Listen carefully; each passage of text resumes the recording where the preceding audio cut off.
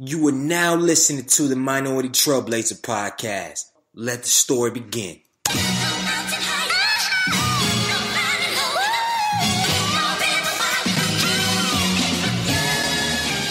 One time for the lovers, 2 times for the ladies, 3 times for the brothers, 4 times for the babies.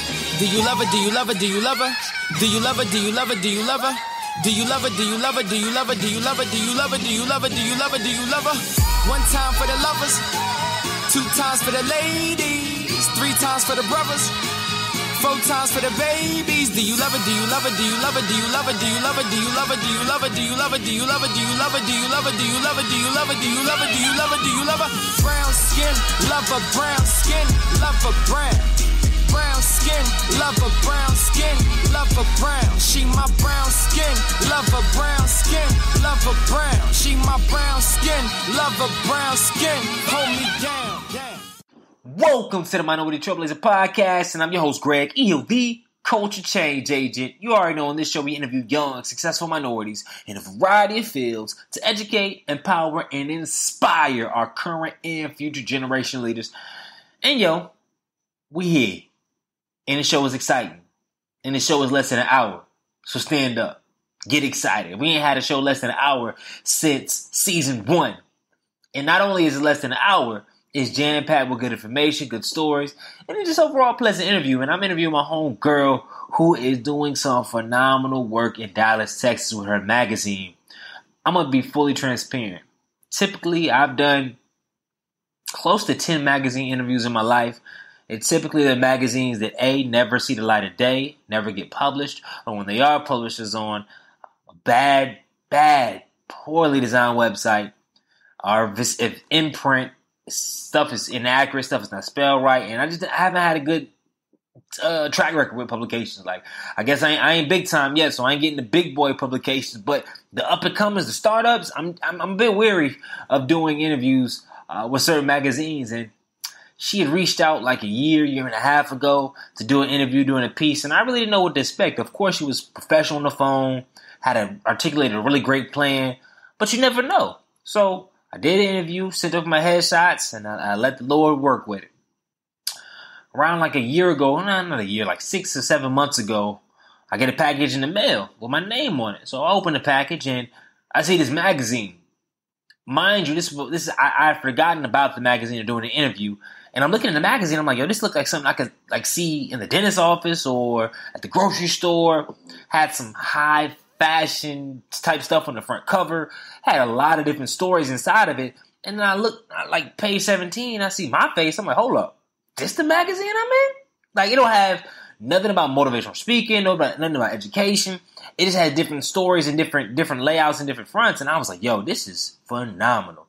And I immediately said, I got to have her on a podcast because the work that she's done in the field that some would say is dying, and just the effort and amount of sure will that comes together, putting together a full magazine in less than 6 months. So I said, let me get her on this podcast to share her story, share everything about that process, and let me just profile her before she really blow up into the whole nother level. So let me get it right when she first started. And I know the audience is going to be able to get something from it, because anybody right now that's working on a big project, maybe a project in your head saying, I don't even know if I can even do this, if I'm cut for it. People keep telling you no, people keep dropping you out, all this other stuff. You can learn something from this interview.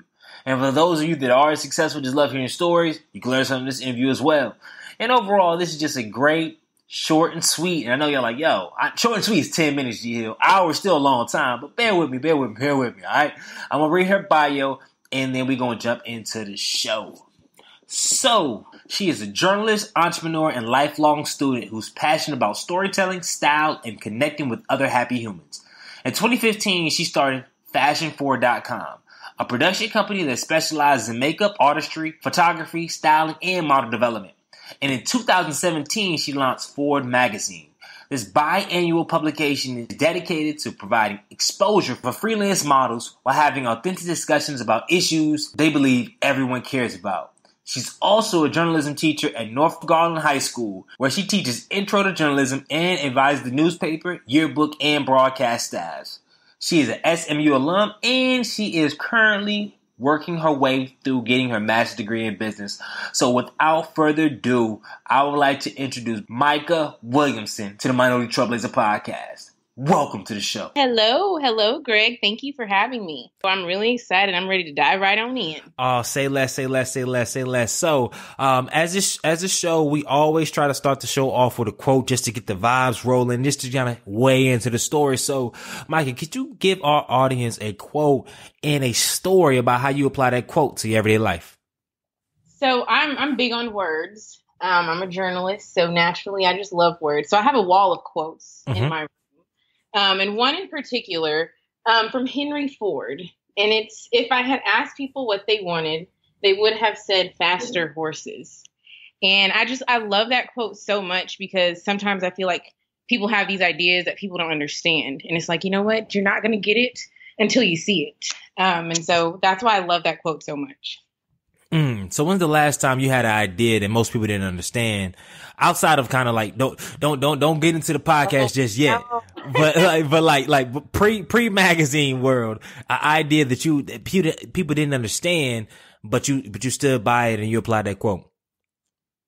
Ooh, man, that's a hard one because I do want to dive right into the magazine, but you know what? I guess I would have to say, when I pursued journalism. Like every time I would like tell people would always talk to me like, you know what, you're a very articulate young lady, da da da. And then they start asking me all these questions. And then they say, so what are you studying in school? And I say journalism. And they would give me like this weird look, like, why are you doing that? Like, newspapers are dying, blah, blah, blah.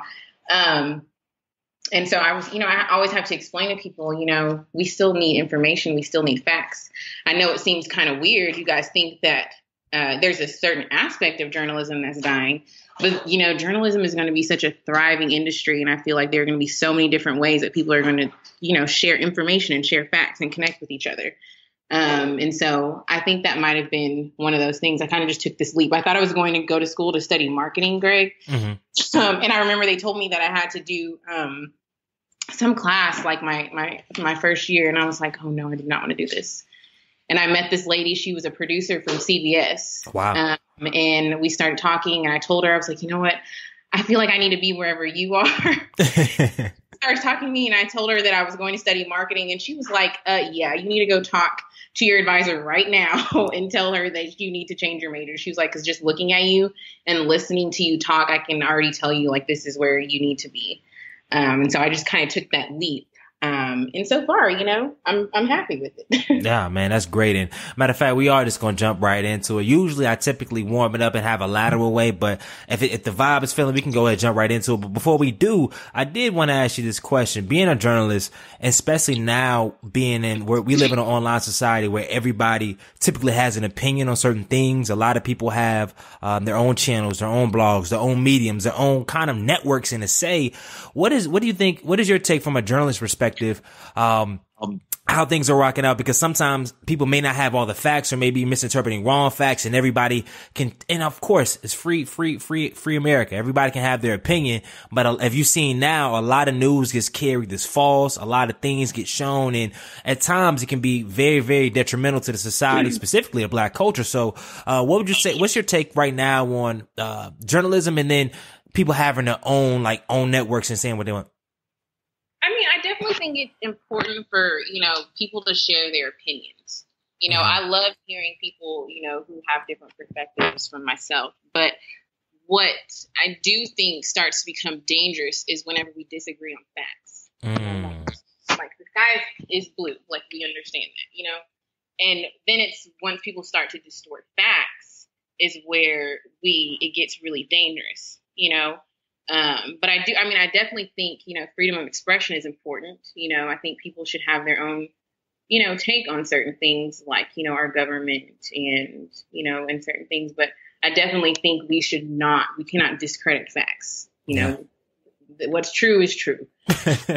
But now we live we have the president of the United States and some things that, alternative facts and everything else. And there's no such thing. It's either true or it's not true. And even in journalism, when you see, you'll have an op-ed piece and it's labeled an op-ed piece. You have to let people know, like, this is just my opinion. I'm in no way stating that this is fact. And I think it's just important for us to make sure, there's a distinction between the two, because we have people that, there are some people that know how to vet certain things, but then we have people that just, take things at face value. And that's really dangerous. So we, as consumers of news, we have a responsibility to kind of vet certain things out. But we're all the watchdog now. So as people that are also spreading information, we have to be careful that we're not spreading things that are not factual. Yeah, you hit it on the head. So I know you mentioned the quote about people having ideas, and I know it's crazy. People said if we would get faster horses, and now we have all these cars and whatnot.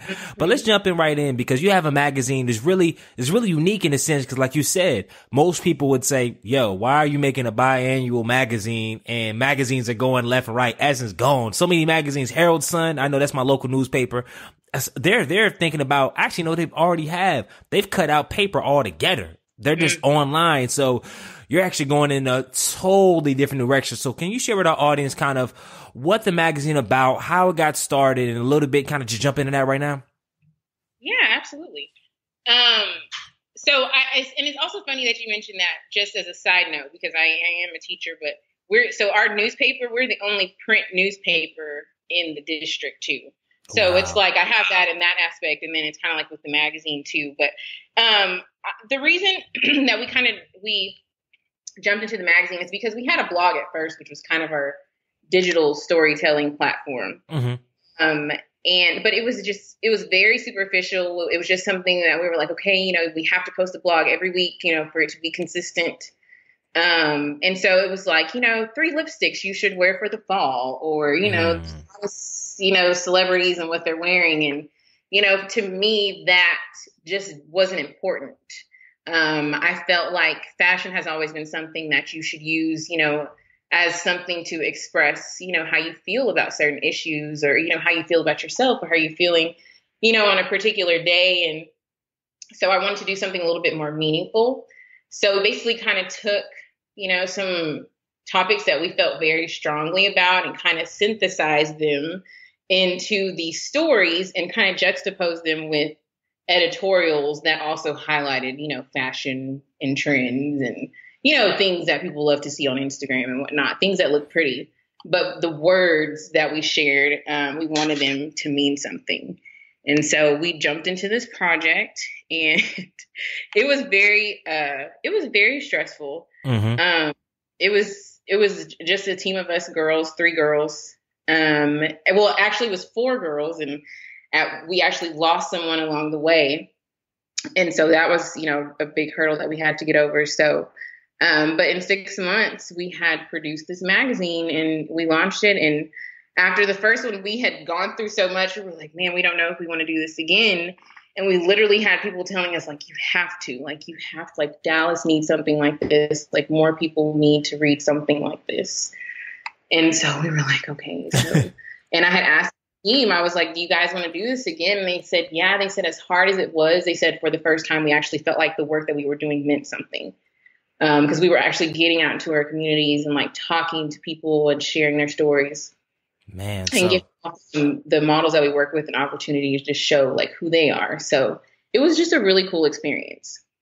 And there's a lot to unpack there, because I want to backtrack a bit, because that's huge. First, when you had the idea, was it you're all 3 sitting in a room? The one girl come to another saying you had the idea? Like when was the first moment that you had the idea? And then also too, yeah, go ahead. You actually just said, like, you hit the nail on the head. We were actually sitting in my bedroom, my whole team, and we were sitting there talking about the blog, and I had all these notes, and I kept saying, why? Like, all my notes had, like, these things like question marks, like, why? Why are we doing this? Why? And so we just started talking, and one of the girls goes, we should do a magazine. And I looked at her and I was like, you're crazy. She's like, no, she was like, we should, let's do it. And I was like, okay. And we had both had experience working for print publications before. Mm-hmm. And so I knew how much it actually took, and I was like, there's 4 of us, but she was like, let's do it. And I was like, okay. So, we pulled together, like, all these inspiration boards and mood boards and color palettes, and we started making, slideshows and pulling clothes and reaching out to people about locations, and we just started shooting, and I started brushing up on my Photoshop and InDesign. So, it was a process. It was a very quick process. And pretty much since we've started, we haven't stopped, which is the crazy part about it. Once you do something, you have to own it. And so, And if you could, and before we kind of get to the middle of the meat of it, I know there's a lot of people listening right now that some are entrepreneurs, some are teachers, but I know there's a lot of people that listen that have a big idea that they are maybe have already worked on or working on. And it's a huge idea, similar to a magazine. Like a magazine is something like anybody can wake up, start a website and start a blog. Anybody can wake up and sell something online or hustle or something like that. But a magazine, there's so many, and I want you to get into it. There's so many moving parts, and that's a huge thing. So what kind of advice would you share from your experiences? Somebody has a big idea, right? But they have limited time in which they have to get it off. Cause y'all had your first magazine. Was it done in 6 months? Mm-hmm. So how did you tackle that? Cause I'm pretty sure that you just didn't have, or maybe I'm overstepping. Did you have 6 months alone times to do it, or were you balancing certain things? Cause I really want our audience to kind of be with you in that process, being a fly on the wall on how you were able to produce that much content and with just 4 people in that small amount of time. Right. Well, and that's exactly it. People and time are your 2 greatest resources that you have to use efficiently. And, you hear all these people that are self-made millionaires and, that say, I did it on my own. And that's just absolutely not it. Mm-hmm. You have asking for help and having people that also believe in what you see is a really big deal. It takes, a lot of people to, do one thing. Think of people like Beyonce and the president and, people that we all look up to and that are icons. But there are so many people behind the scenes that make them who they are, And so I feel like that's also the thing that, we had to realize about the magazine is it was going to be this really big project, but we had to ask for help. We reached out to people about, letting us borrow clothes. We called, venues. Hey, can we shoot in your restaurant? And they we asked them if they could cook us, a special meal for us so that we could photograph, the meals. So we were asking for a lot, and it's not like we had a budget. I had just started teaching there.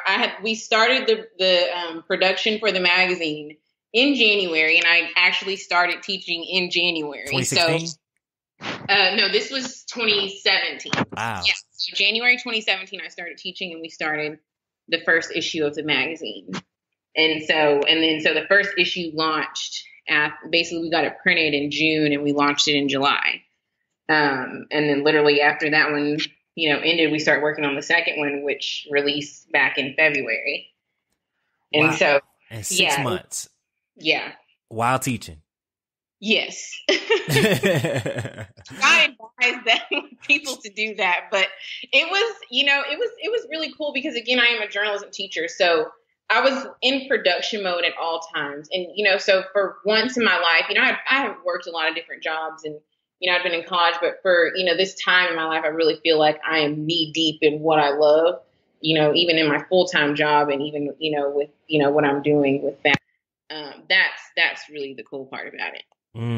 So it seems like y'all had a lot of, there's 2 words that keep coming in my head when I'm thinking about this, focus and just that, what I call it? I'm not going to call it grit, but it's just the ability to just keep moving forward. Cause you have to have a lot of focus to get stuff done. Cause I know you had to hit deadlines, right? Cause in 6 months, could you just walk us through from a outsider's perspective that's not familiar with the publishing industry? Mm-hmm. What are the real literal steps to even making a magazine? So basically what we did first is we had to come up with the concept, what is the magazine going to be about? And we had to look out, a calendar and a timeline of how we were going to produce everything, design everything, print everything, and then distribute everything. Mm-hmm. And so we, synthesized all of our ideas. We kind of broke up like what kind of like sections we wanted to have in the magazine, and figured out who some of our contributors could be, thought of all the models we could use, came up with mood boards and all this stuff. And then we started all the productions, laid those out on calendars. And you have to build what we call call sheets. And those basically have like all the information for all the shoots, like the weather, like literally every single detail that you could possibly need for a shoot. You make one of these for every single shoot. And so that goes out to like anybody that's a part of the production. And so after we do the in lieu of actually us doing the productions, we're looking for people that will place ads in print magazines, which is kind of hard, obviously. But it can be done because there are some people that just believe in like the print industry. There are some people that like, they love, looking at a book online, but some people still like go to half price books and like sit in a corner and they just love to feel books. And I feel like when I was younger, like I had a 17 magazine subscription. I love Teen Vogue. I used to have my mom like, have me order like catalogs and stuff just so I could like cut out the clothes and everything. And so something about the print feel, is still nostalgic to some people because it reminds them of their youth. And I feel like we were kind of a generation of, magazines. And so we had to get people to advertise in the magazine, which was difficult. But we did, we found some people that would place ads because we didn't want to have an adless magazine because then it just kind of looked like a storybook. I never thought about it like that. Like without ads, it's just, I feel what you're saying. It's just kind of a book, which is not necessarily anything wrong with that, but we really wanted to come out strong, like an actual, legitimate publication. And so in lieu of us doing the productions, we're also looking for advertisers. And then as we're completing the productions, basically, my creative process, I always have to write things, sketch things, before I even touch anything digitally. And that's just how I have always worked. Like even in high school, when I took like graphics classes, I always drew everything out first. And so what I did is we laid out a page ladder and we allotted pages for all of the photo shoots and, ad placements and everything. And so then what I do is like I have at my house, my living room is not a living room. It's like our workspace. And so it's kind of like my little lab. And so after I lay out all the pieces, I kind of order them and figure out how the magazine is going to flow. And then I take all of those pages and I sketch out all the pages in the magazine and kind of decide how I want to design each spread. And so for the first issue, there's not as many like advanced graphics and things like that. So if you see the second issue, you can obviously see that we had more people on the team for that. And we took a little bit more risks as far as I did with the graphics and text and that kind of thing.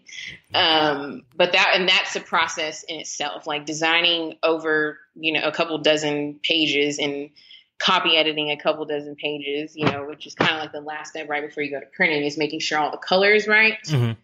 Making sure there are no misspelled words, misspelled names, because once you misspell something in print, it's not like online where you can go in and fix it.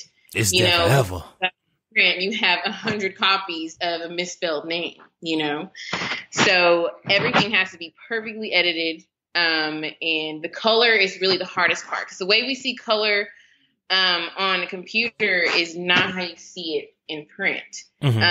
So basically you send off a proof and then they mail you the photos. And then if the photos on paper don't look right, then you basically go back through the design process and basically fix whatever doesn't look right on paper. And then you send it back, then we send you another proof, and then you go through that process again. Man, that's crazy. So question, I know you mentioned it, but what type of adjustments did you make from the first and second? And then two, how did you find those people to make those adjustments? You said the first one, you and just a few people were kind of editing, doing all the stuff. And then the second one seemed like there was a bigger team, a bigger groundswell support.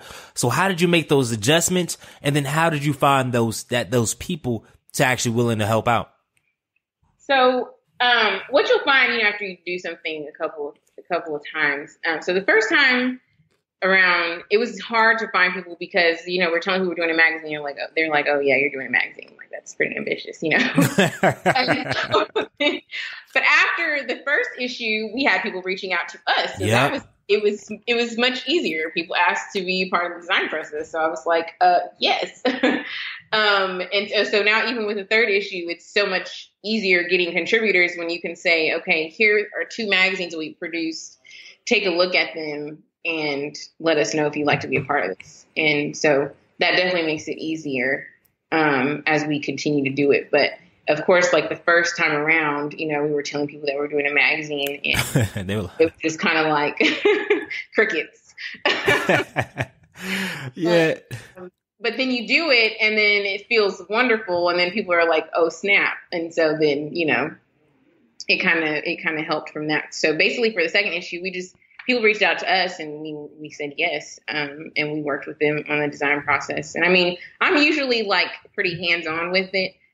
So I still was, but it was felt so much better to be able to like delegate certain things sometimes, and which can be hard to do when you're used to having your hands on so many things. But after a while, it's like you have to kind of compartmentalize certain things so that you can be more efficient. So that was nice to be able to do the second time around. Man, that makes a lot of sense. And with that being said, how did you stay focused on the vision, on the day-to-day part of the vision originally when you had this is the first time you're doing it, right? So it's the first time you're doing it.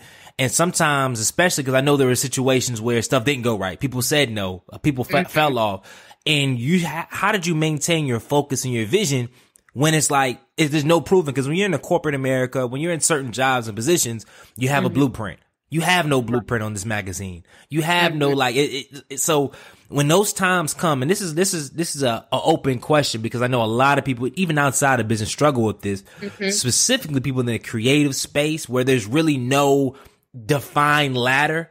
And then there's a lot of day-to-day stuff they have to do to get there. How'd you stay focused and optimistic and positive? I will say that one of my favorite things to be is underestimated. I really thrive off, and I don't know if that's a bad thing, but I thrive off of people telling me no, and I've always been that way, because I just feel like we should just believe in each other a little bit more, believe in ourselves a little bit more. So, I mean, even just like getting the funding for the magazine, we had ads, but at the end of the day, like we bootstrapped some funds, of our own, we were just like, okay, we're not eating out for a week or something, but we're going to print this magazine, even if we only order, like 100 copies or whatever, we're going to get it printed. And so I think every time something bad happened, that really just kind of, fueled me a little bit more to, make sure that we were successful. And so I really think that that's really what kind of kept me going because, we had people quit and, we had some people like agree to certain things and they would pull out last minute or, if models cancel on you or if a shoot has to be rescheduled, like, there are certain things. I think we lost a memory card for the first. Oh my God. That's like, yeah, we had all like there. If sometimes I say my life would be a reality show, I'd watch it. But there was just so many. I just said we are going to keep, because really at one point we were like, can we do this for real? But we had to, I feel like we had to show people that this is really what we believed in, and I think that's just the fire that kept us going. With that being said, how do you measure success? I just feel like success is being exactly where you want to be with the people that you want to be with. And that can be tough because sometimes you get one without the other, but I feel like when you can perfectly align both of those, and have exactly what you want, then that's really success. And a lot of people define those in different ways. But exactly where I've always wanted to be is like telling stories and talking to people and helping people, but also being able to be creative and express myself and say, whatever I want. And so I feel like I'm in that kind of space, with being able to like help children and teach journalism and, be a part of my community and have an actual impact on my community. But then I feel like with the magazine, I still am able to be creative and be provocative in some aspects and still like embrace my freedom of expression. And so, that's, for me, that's success. And so I feel like when you can align those kinds of things, the people that you want to be with and be doing what you want to do, then that's success for me. Man, that's huge. And side note, and provocative. Like when I first read it and opened it, like I knew it was going to be, at first when I was like fashion magazine, I was like, I don't consider myself a fashion person. When you said, oh, let's interview this feature, I was like, okay, so how they gonna make this shake? Like, how does a magazine gonna look? Is it gonna be like 10 pages of fashion and you got this black guy with a suit smiling, talking about motivation? Like, I was like, okay, I'm interested. But then I read it, and not only was it fashion, but the editorial piece of it, as far as telling their stories and the diversity of content, as far as LGBTQ, black, white, people in different career paths, stories, I was blown away. So was there a model out there of a magazine, or how were you able to capture so much culture in a magazine about fashion? Because I found that rather unique. Not necessarily. Now, there are a lot of like kind of independent magazines that we really looked up to as far as like their design and kind of like the aesthetic of how they printed the publication. But as far as the content, that's why we felt like we had to produce a magazine like this, because, at my core, I'm a journalist first. But, like I loved being able to put journalism on the same page as fashion, and that's exactly what the magazine is. Like, it's still a piece of journalism, but it could also sit on your coffee table, and I feel like the content is also evergreen in the sense that, you can pick it up at any time of the year and the content will still be applicable to the times, that we're living in. With that said, if you walked into a house and you went into a room and it was you before you started the magazine, like right now, not before you started, but right when you had the idea, knowing what you know now, what would you tell yourself? I just really tell myself to just keep going, keep going and never lose sight of what, the end goal is. I feel like sometimes it's really easy to get caught up in the day to day. You're hustling, you're calling people don't call you back, people are canceling on you. You're tired and, you're also trying to like pay your bills and be healthy and maintain relationships. And it can take a toll on you mentally and physically, financially.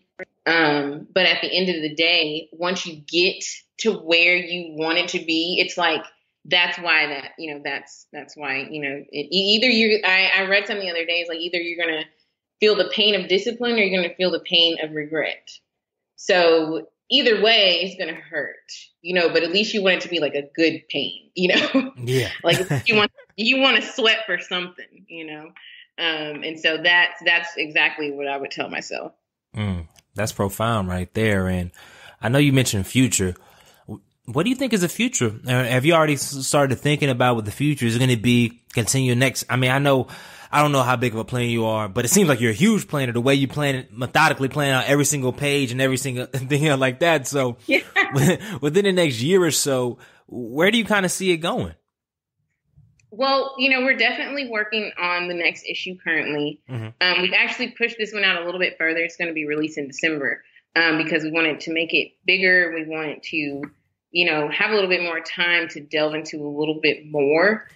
And so that's currently what we're working on. But I mean, the ultimate goal has always been for us to have a platform that people can use to express themselves and to launch their careers, because we understand like what it means, to have to wake up early or to have to change your living room into a studio because you need a workspace. We understand that there's, a need for resources for creatives to be able to, build their ideas. And so that's ultimately what we want to be. A lot of times I picture like a place where people can just come and like pull clothes and do photo shoots. And it's just I really want us to be able to not only tell the stories we want to tell, but people can also use our platform to tell theirs. So ultimately that's I don't know how that's going to look, but that's just what I wanted to do. Gotcha. I think you're taking the first step right now, just creating. Because I mean, you can spend all day in the clouds, okay, plotting this unique future, doing all this other stuff. But as you've seen since the first issue, as you continue to produce more content and people get to see it, the vision will come to you and it'll manifest. So I definitely can agree wholeheartedly with that. Absolutely. And I mean, again, like, this is not even something that we had ever planned to do. It was kind of like, again, we were sitting in my room and we were like, let's do this. And people were like, yeah, you have to keep doing it. And we're like, okay, kind of. So I mean, I really want to see, you know, where this will continue to take us. So where does the MBA, because as you mentioned off the podcast, you are about to enter MBA program to get your business degree, so master's in business.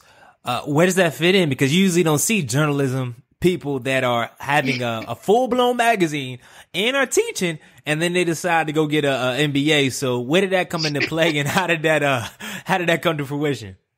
I feel like I'm a person that has a lot of different ideas, but I've also wanted to be able to use my success and help others. And so my focus will be strategy and entrepreneurship. And so I want to not only make my business thrive, but I would also like to know how to invest in other businesses and, you know, help them be successful as well.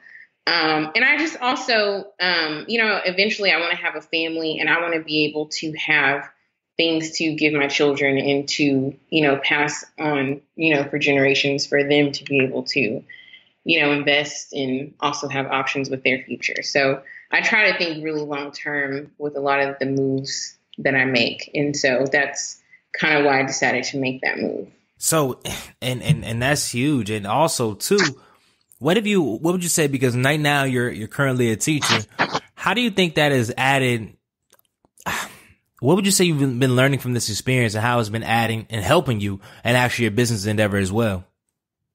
Well, definitely seeing the next generation of thinkers is just very interesting. The way that teenagers, you know, think now because of the phenomenon that is the internet. Yeah. It is absolutely just incredible. So just to put this into perspective, like, so you can understand how young my students are. I was talking to them. We were going over the history of broadcast. And so we went over significant TV events that were covered, had significant coverage on TV. And so one of them was like the JFK assassination. And, you know, some of them they knew about it, but they didn't really know a lot of the facts. And then we talked about 9/11. And so all of my students, for them, 9/11 is actually now officially history because none of them were born when 9/11 happened. And so they don't even really know, you know, what happened. They know kind of some details, but for them it's just like, oh, there were some buildings that collapsed in New York. Like, and I kid you not, I gave a final exam and several of them like wrote that, you know, like wow. And so, you know, just to, you know, kind of see how their minds work, you know, they just don't work this. And it's not really a huge age difference between myself and my students. I'm 24. And so my oldest students are like 17, 18. So it's about a 6-year difference, at the most, maybe 10. But still, because I really do feel like because of the internet, they have access to so much information. But because they have so much access to information, they don't necessarily know what's right and what's wrong, you know, and they're just constantly seeing things that, you know, can't necessarily be perceived as reality. You know, they might be like idolizing the wrong people. Mm-hmm. So just seeing the next generation of thinkers is interesting. But it has also helped me, you know, with modeling my business, like, okay, so this is how the next generation is going to work. So I should kind of forecast. Yeah. But I will say it's interesting just connecting with them. I mean, they're hilarious. Oh, yeah. And I have a ton of fun with them. And I feel like because I teach journalism, you know, I can talk to them about real things. And just kind of give you an idea of what my students look like. Majority of my students are Hispanic. And so, as you can imagine, with the current presidency and several of the things that are happening with immigration policies and, what's being covered in the media, a lot of times I used our lessons to talk about those things because I actually have children, in my room that are scared and families that are scared. So it's just very, it can be rewarding, but can also be tough sometimes. But it's also, like I said, it's cool to be able to connect with them about real life issues. Yeah, that's huge. And with that being said, do you ever get, this is a better question because sometimes I know I get a lot of people, they come on the show and they're like, man, I got this full-time job, but I know if I had more time, I'll be able to do X, Y, and Z. I can't wait to do X, Y, and Z. Do you ever get discouraged? Not discouraged. I don't know if that's the right word, but do you ever think, man, if I could just devote my full time experience and focus to my magazine, things would be different? Or do you like having that constant, push with the students and just that real life experience with the students and then being able to after school focus on the magazine? Right. Long term with me going to school and everything, I would like to eventually, I still want to be teaching, but I would probably like to be a professor long term. And I would like to be able to kind of, use my influence as someone with experience in, business and in fashion to be able to kind of impart that knowledge to students at the university level, and kind of help them, hone in on their ideas and their skills. Because fashion and business, it's a huge industry, but I don't feel like there are a lot of like academic resources for students. Because a lot of times you hear people starting these ideas like after college or, like for me, it was kind of like my senior year of college, but to be able to have someone like kind of give you a model for how to do that without like going broke or, having to like freelance or whatever for so long.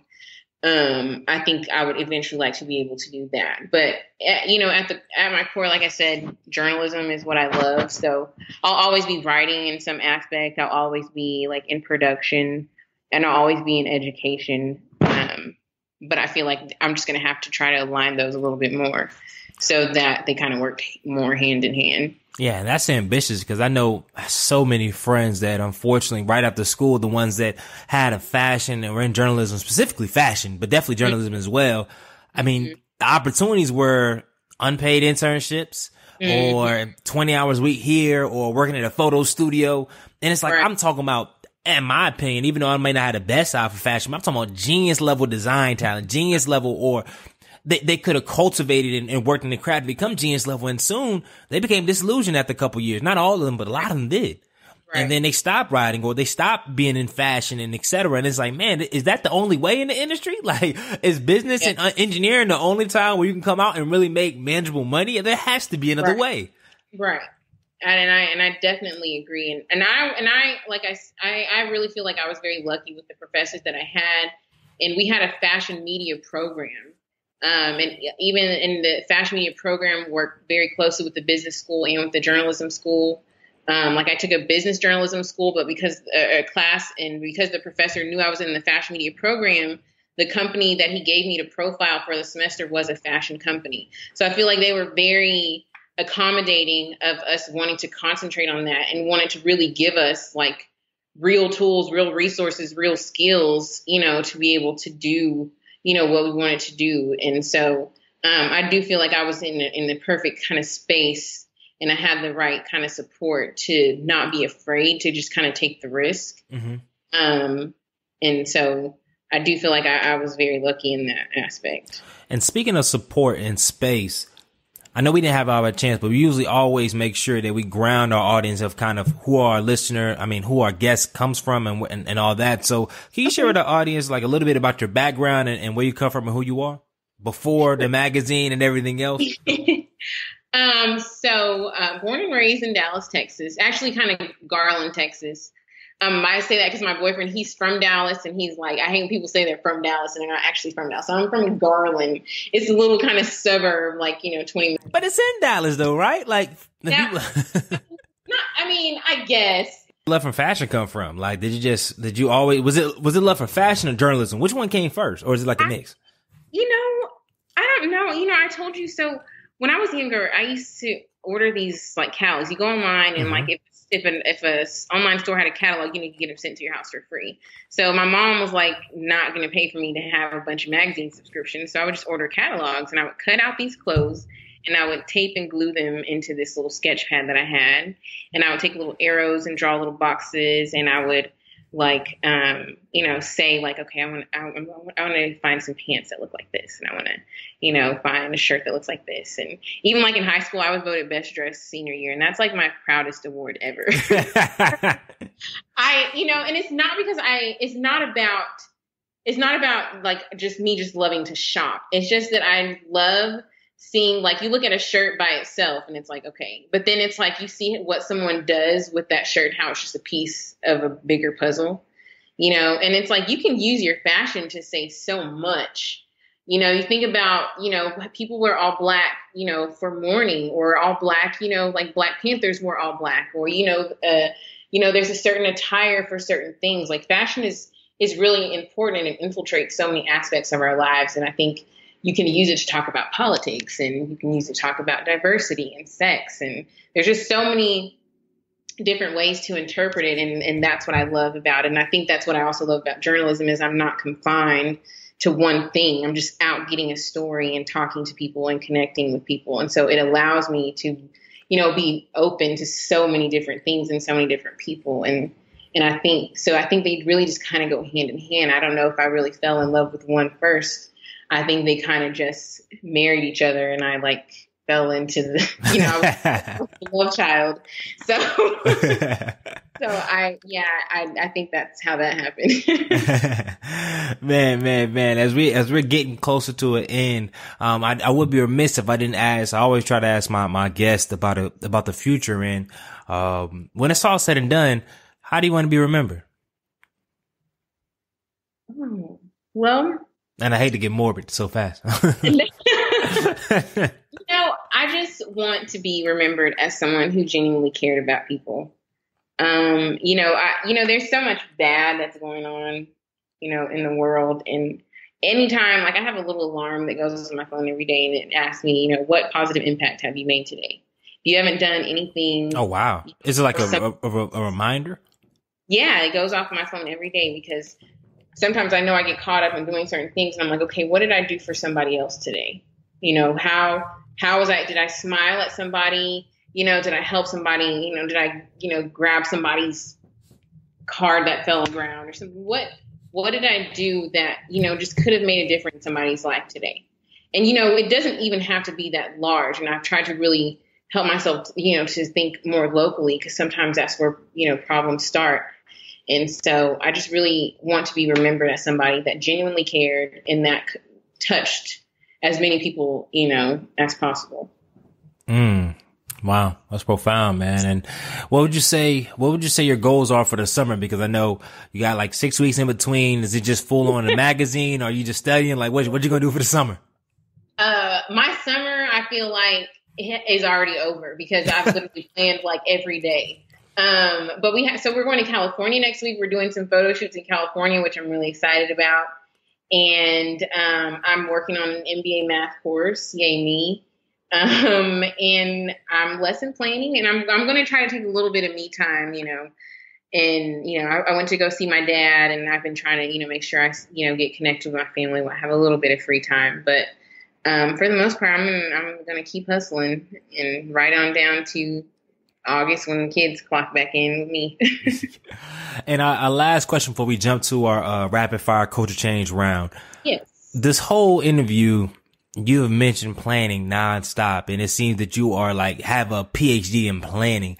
For a lot of people out there that struggle with planning or struggle with doing that, is there any books, resources, or mindsets that have allowed you to be such a great planner?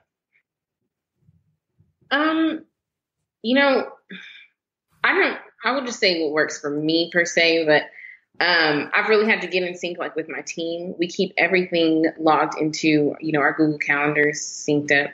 And I write everything down. I have multiple calendars. I have a dry erase calendar in my room. I have my physical calendar, my book that I keep in my bag. And then I have my calendar on my phone and on my computer. And sometimes there's a repeat of everything, but I feel like for you to reach your goals, you have to have them in front of you at all times in some way. And so for me, to make sure that I'm always keeping my eyes on the prize and not forgetting about anything or anybody, I just always make sure it's documented somewhere. And so there are like apps that you can use, but the best thing is to just figure out what's best for you. Like I said, I love to write everything down. So I have like my actual planner that I write everything in, but I also have to make sure I'm communicating with my team. So it's best to know yourself and to cover your bases and to just keep, what's important in front of you at all times. Say no more. Say no more. That was perfect. And it's like, yeah, you're only 24 years old. Like, shoot, I can't wait to see in 5-10 years if with that kind of diligence. I didn't really get hip to the planning board till I was like 26, 27. I mean, I plan, but it's different between planning and then planning with intention and realizing priorities. Right. Because teaching will do that to your life. Yeah. So yes, it will. Our culture change round was 5. I asked 5 rapid fire questions. You give me 5. If you can, rapid fire answers. You ready? All right. Okay. What's the best piece of advice that you have never received? That I have never received. Ooh. Don't go out with him. I'm just gonna leave that there. I'm just gonna leave that. That's a new quote right there. I got a daily text quote. I might have to add that in there. That's funny. If you could add one habit and take away one habit, what would they be? So my takeaway habit would be Netflix, and that's like a new habit. But I definitely how is Netflix a new habit? Because I've never been a binge watcher or a TV person. My parents never let me have TV in my room, but I like Netflix just has these good shows, and it's like I finish one and then I find another, and so and I'm like, before I know it, I've watched like 3 episodes, and I'm like, oh my gosh. So definitely that would be a habit that I wish I could take away. And then what did you say? A habit that you could add? That I could add. Ooh, working out. Yeah. It's very inconsistent. I try to do like a little something every day, but sometimes I have a gym membership and everything, and I can't tell you. I probably went like last month. What? How the planner of planners of planners going, like, workout is all about just planning and executing, or just find somebody else to hold you accountable. Even though, like I said, I haven't been to the gym since last month. I have worked out, but I'm just not as disciplined as I once was. So, but it is something I'm working on this summer. So stay tuned.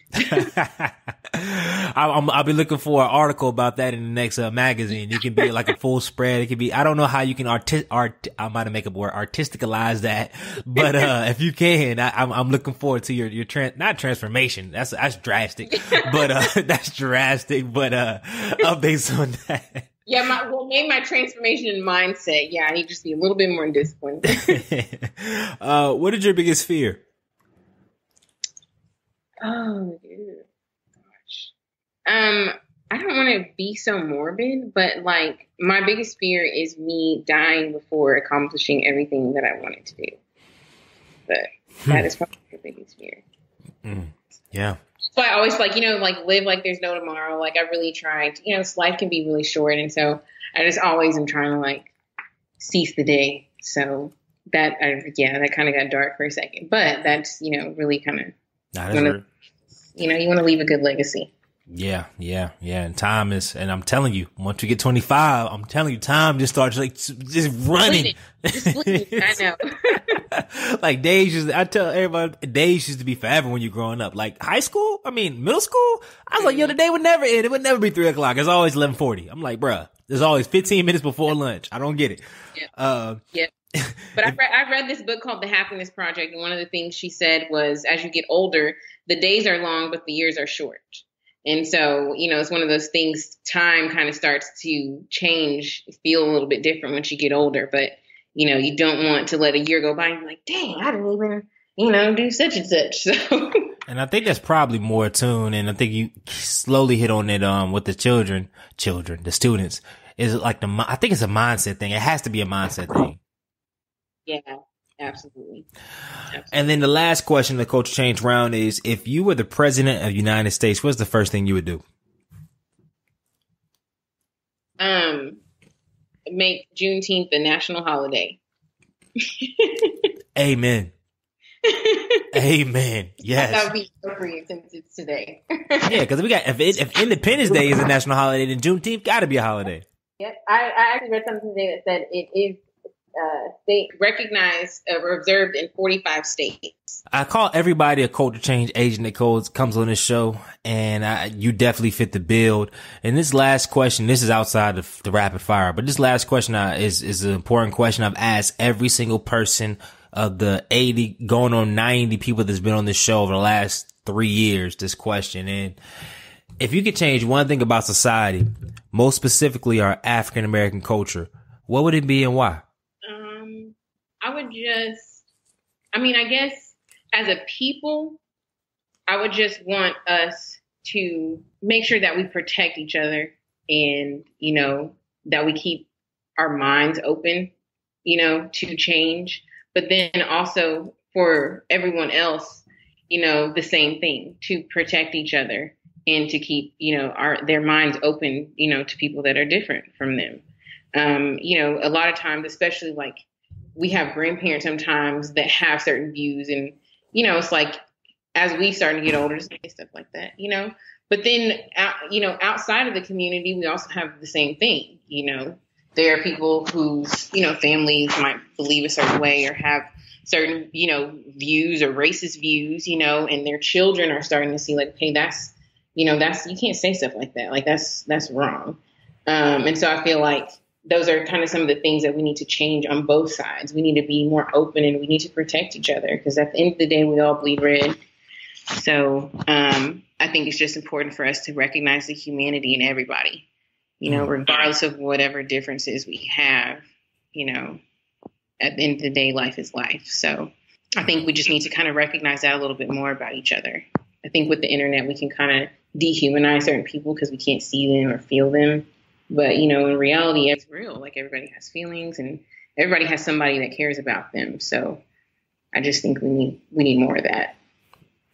Couldn't have said it better myself. That's a phenomenal way to close out the interview. Before we depart, can you share with our audience social media handles where we can find more information at, and also too how we can support the magazine? Absolutely. So our website is Fash in Forward. So it's Fash, the letter N, forward.com. And you can follow us at fash.in on Instagram. You can follow me at Myca in the Making on Instagram, and everything else, same thing as well. And yes, if you go to the website, you can check out the magazine. We also have a blog on there that we post on every Thursday, which is just really kind of a place where we kind of just freely express ourselves. Sometimes it's funny, sometimes it's, emotional, but it's just kind of a really cool platform that we kind of give our followers a little taste of what we do every week. So check us out. We're pretty cool. We're pretty funny. So Minority Trailblazer Nation, make sure you know that everything that's been mentioned is going to be in the show notes and the links. On behalf of myself and behalf of Minority Trailblazer Nation, I'd like to thank you from the bottom of my heart for giving us over or at an hour of your time, because I know you could be doing anything in the world, but you were here with us, so I say thank you. Oh, absolutely. Thank you for having me, Greg. It's been great. No doubt, no doubt. So Minority Trailblazer Nation, make sure you do two things and two things only. One, make sure you leave a review and subscribe to the channel, tell a friend to tell a friend. And two, make sure you're changing the freaking culture. Good night.